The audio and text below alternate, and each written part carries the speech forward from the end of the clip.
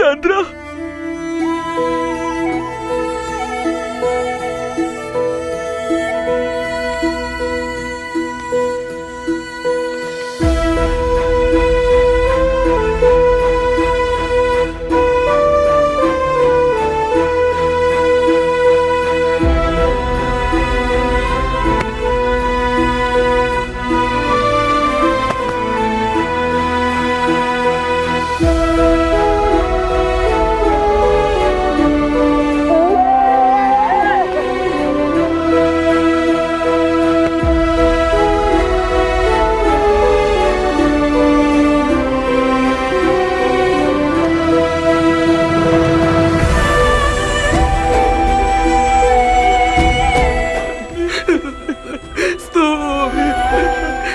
எத்தனையோ வருடங்களுக்கு பிறகு இன்று பார்த்தாலும் நீ மாறாமல் அப்படியே இருக்கிறாய். இன்றைக்கும் நீ அளவுக்கு அதிகமாக சாப்பிடும் பழக்கத்தை வைத்திருக்கிறாய். நீ இன்னும் மாறவே இல்லை நண்பா. நீ மட்டும் என்ன மாறிவிட்டாய்? இன்றும் என்னை நீ அதிகமாக சாப்பிட விட மாட்டேங்கிறாயே.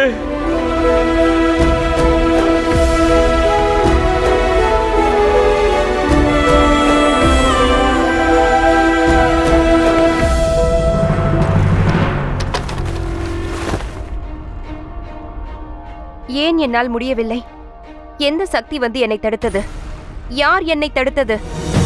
அந்த வீரன், அந்த ஆரியன் பெரிய பிரச்சனையாகவே மாறிவிட்டான். ஸ்தூல்பத்ரனை அவன் பின்தொடர்ந்து கொண்டே இருக்கிறான். ஆனாலும் என்னால் தாக்க முடியவில்லை. ஏன்? அம்மா அம்மா, நாங்கள் வந்துவிட்டோம். எங்களுக்கு பிப்ளிவனத்து ராஜகுமாரனின் கதையை சொல்லுங்களேன். இன்று இரவு நாங்கள் தூங்குவதற்கு முன்பே அந்த கதையை கேட்டுக்கொள்கிறோம். வாருங்கள். பல காலங்களுக்கு முன்பு நடந்த விஷயம். பீப்ளிவனம் என்ற பெயரில் ஒரு மிக அழகான அற்புதமான ராஜ்யம் இருந்தது. அந்த ராஜ்யத்தின் இளவரசன், அந்த இளவரசன் எந்த அளவிற்கு மாவீரனாக இருந்தானோ அந்த அளவு இரக்கமுள்ளவனாகவும் மிக நல்லவனாகவும் இருந்தான்.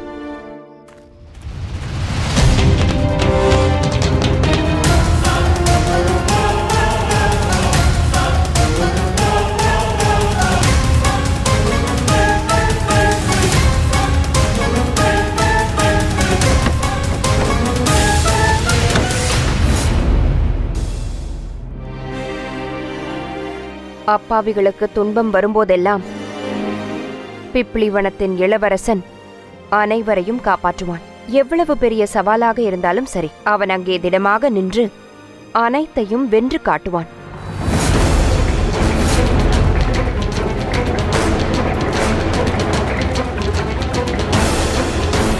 நீ யாராக இருந்தாலும், யாரோ சொல்வதை கேட்டுத்தான் நீ சாம்ராட் தனானந்தரை தாக்கி இருக்க வேண்டும். ஆனால் இன்று உன்னோடு உன் லட்சியங்களும் எரிந்து சாம்பலாக போகின்றது. இந்த ஆசிரமத்தோடு சேர்ந்து நீயும் எரிந்து சாம்பலாக போகிறாய்.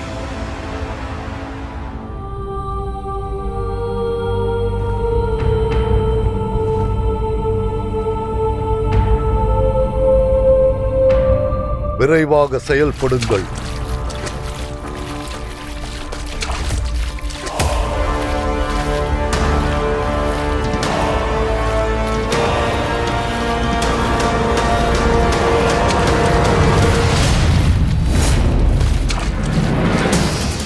இவர் இங்கு என்ன செய்கிறார்?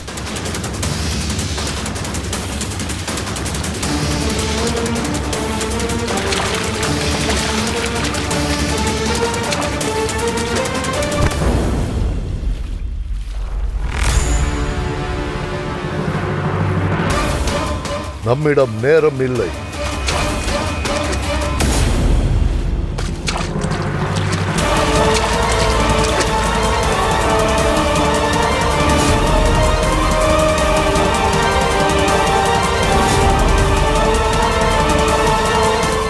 அடக்கடவுளே, இவர்கள் இந்த ஆசிரமத்தை எரிக்கப் போகிறார்களா?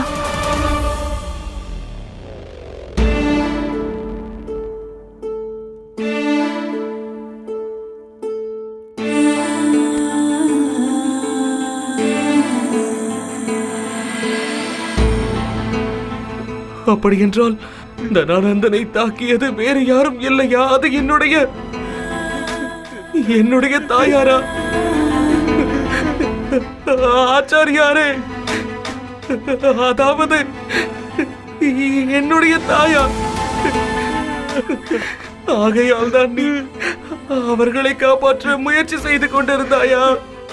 சந்திரா, உனக்கு கொடுத்த வாக்கை நான் நிறைவேற்றிக் கொண்டிருந்தேன். கவலைப்படாதே சந்திரா, நீயும் ஆச்சாரியாரும் திரும்பி வரும் வரையில் நான் அம்மாவை பார்த்துக் கொள்கிறேன். அவர்களை தனியாக விட்டு நான் எங்கும் செல்ல மாட்டேன்.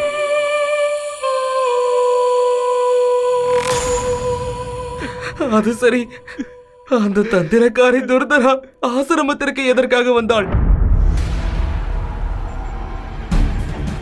துர்தரா, மகாராணி இருந்த ஆசிரமத்திற்கு துர்தரா வந்தாளா? ஆமாச்சாரியாரே, ஆனால் கவலைப்பட ஒன்றுமில்லை. கவலைப்பட்டே ஆக வேண்டும் ஸ்தூல்பத்ரா. துர்தராவை விட்டு தள்ளுங்கள். அந்த தனானந்தன் தன்னுடைய தங்கையை கண்காணிக்க உளவாளிகளை நிச்சயமாக அனுப்பியிருப்பான். அப்படி என்றால் தாயார் எப்பொழுது ஆபத்தில் இருக்கின்றாரா? எழுந்திருங்கள், சீக்கிரம் எழுந்திருங்கள். சத்தம் போடக்கூடாது, சரியா? நான் சொல்வதைப் போலவே செய்ய வேண்டும், புரிந்ததா? சத்தம் போடக்கூடாது. வாருங்கள், எல்லோரும் வாருங்கள், வாருங்கள்.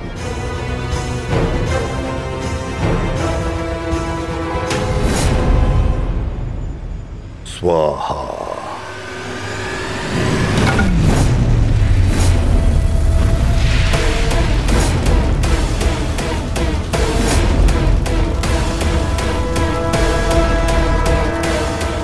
அழிந்தார்கள். நம் வேலை சிறப்பாக முடிந்தது. புறப்படலாம்.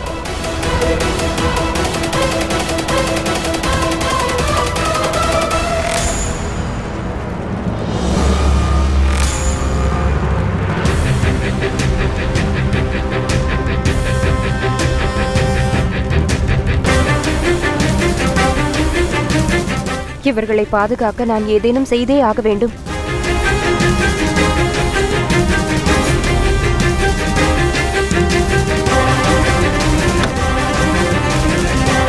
வாருங்கள், சீக்கிரம் வாருங்கள். ஒரு பாதுகாப்பான இடத்திற்கு செல்லும் வரை யாரும் திரும்பி பார்க்காதீர்கள். நிற்கவும் கூடாது. ஓடுங்கள்.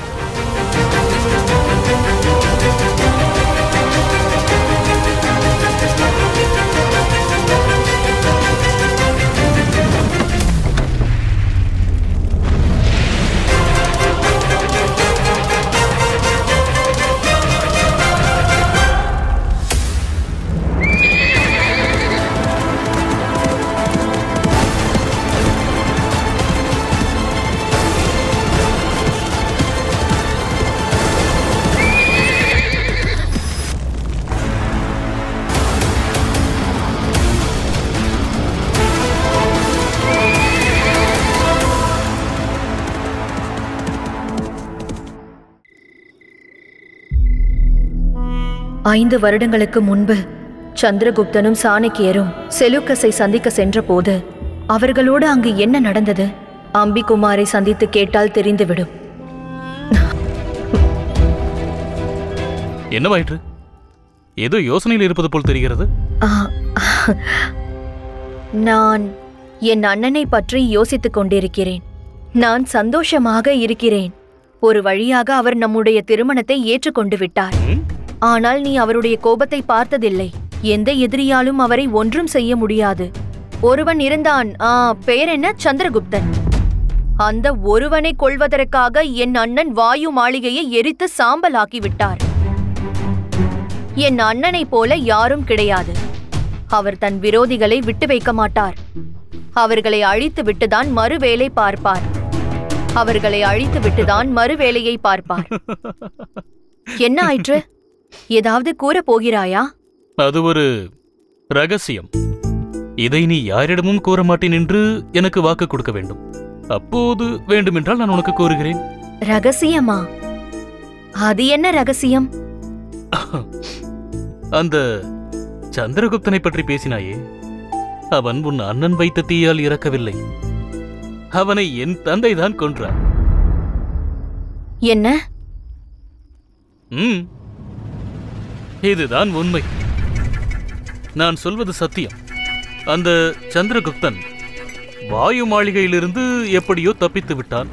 நேராக இங்குதான் வந்தான், தன் ஆச்சாரியார் சாணக்கியரோடு தக்ஷஷீலாவிற்கு ஷா செல்யூக்கஸை சந்தித்து உதவி கேட்பதற்காக. உன் அண்ணனோடு மறுபடியும் போர் புரிய ஆசைப்பட்டான். அதோடு மகத சிம்மாசனத்தில் இருந்து அவரை இறக்க பார்த்தார்கள். ஆனால் என்னுடைய தந்தையோ அவர்கள் கூறிக்கொண்டிருந்த பொய்யை வெளிச்சத்திற்கு கொண்டு வந்தார். உங்களோடு நட்பு வைத்துக் கொண்ட பிறகு அம்பிராஜ் உங்களை பற்றிய உண்மைகளை கூறி எச்சரித்தான். அப்போது ஷா செல்யூக்கஸ் அவர்கள் இருவரையும் அடித்தே கொன்றார். ஷா செல்யூக்கஸ் அடித்த அடியில் அவர்கள் அங்கேயே இறந்து போனார்கள். அதன் பிறகு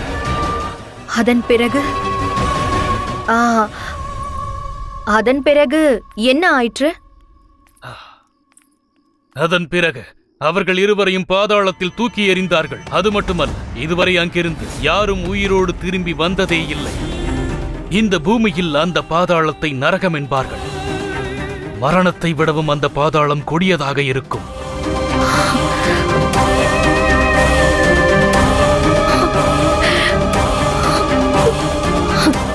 அந்த பாதாளம் எங்கு இருந்தாலும் நான் அவனிடம் கேட்டு தெரிந்து கொள்வேன். உன்னை தேடி கண்டுபிடிப்பேன் சந்திரகுப்தா. உன்னை தேடி கண்டுபிடிப்பேன் சந்திரகுப்தா.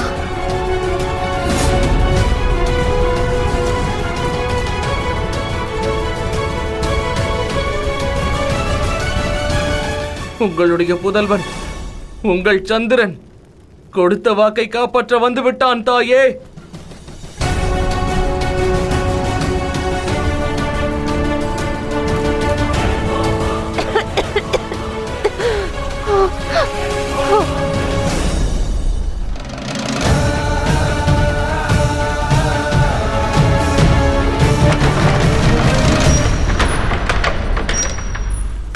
தாயே,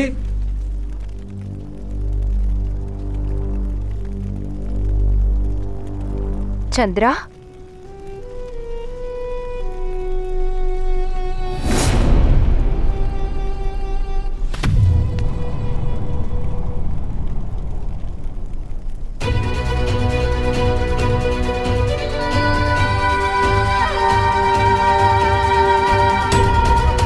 அம்மா, எனக்கு அங்க போக வேண்டாம். அங்க போக எனக்கு பிடிக்கவில்லை.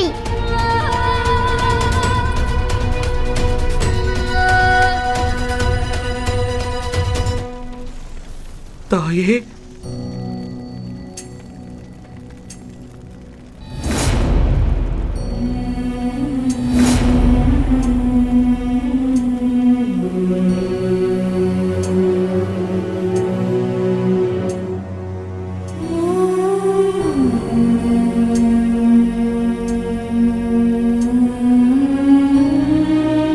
சந்திரா,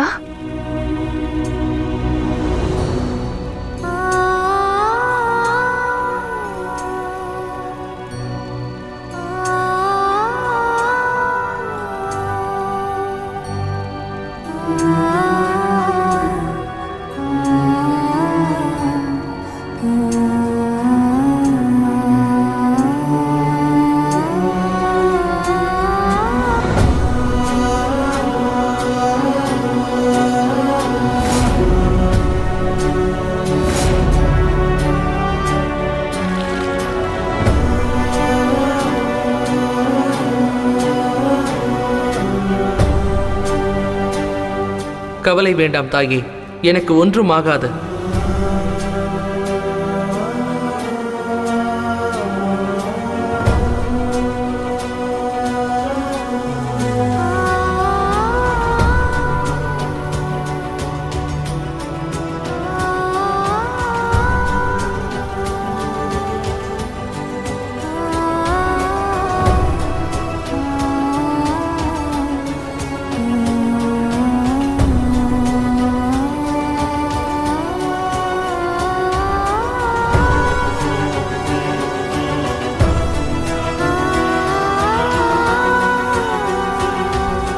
தாயே, நான் உங்களை ஒரு முறை இழந்து விட்டேன்.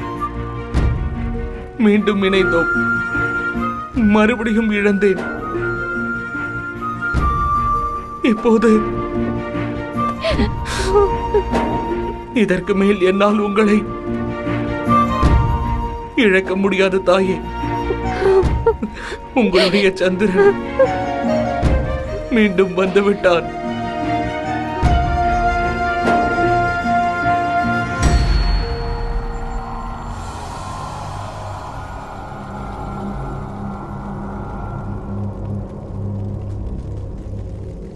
தாயே, என்னோடு வாருங்கள்.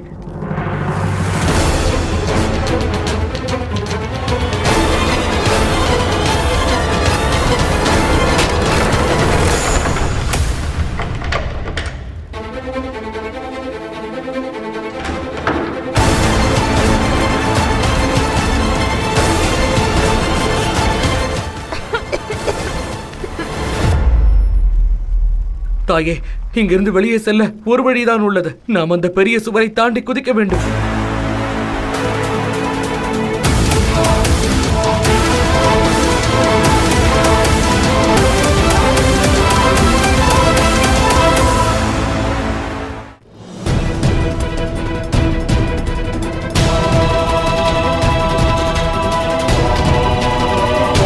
தாயே, தங்களால் இந்த சங்கடத்தை தாண்டி வந்துவிட முடியுமா? என்னுடைய மகன் என்னோடு இருந்தால் உலகத்தில் எந்த ஆபத்தையும் நான் சமாளித்து விடுவேன்.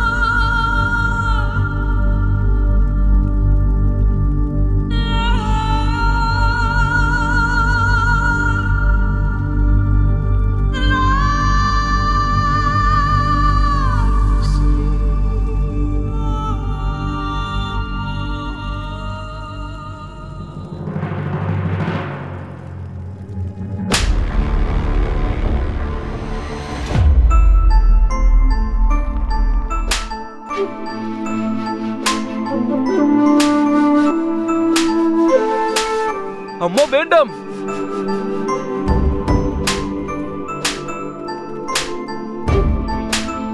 அம்மா, நீங்கள் நினைக்கும் இளைஞன் இவன் அல்ல. அவர்களை தடுக்க வேண்டாம் ஸ்தூல். நான் யார் என்று இவர்களுக்கு தெரியும்.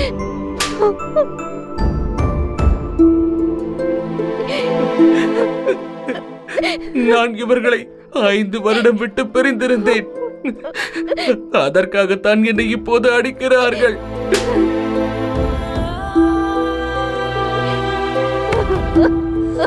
தவறு செய்து விட்டேன், தண்டனையை அனுபவிக்கின்றேன்.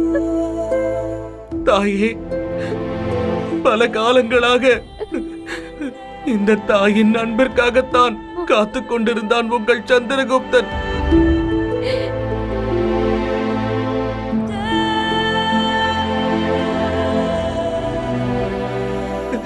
அடியுங்கள் அம்மா, இன்னும் அடியுங்கள் அம்மா, அடியுங்கள். இத்தனை வருடங்களாக உங்கள் மனதில் தேங்கி இருந்த ஆதங்களை என் மீது இப்போதே காட்டுங்கள் தாயே. அதை நான் தாங்கிக் கொள்ள தயாராக இருக்கின்றேன் தாயே. அடியுங்கள் தாயே. தாம் என்னை இவ்வாறு அடிக்கும் பொழுது எனக்கு மலர் தூவுவது போல உள்ளது. அடியுங்கள் தாயே, என்னை அடியுங்கள்.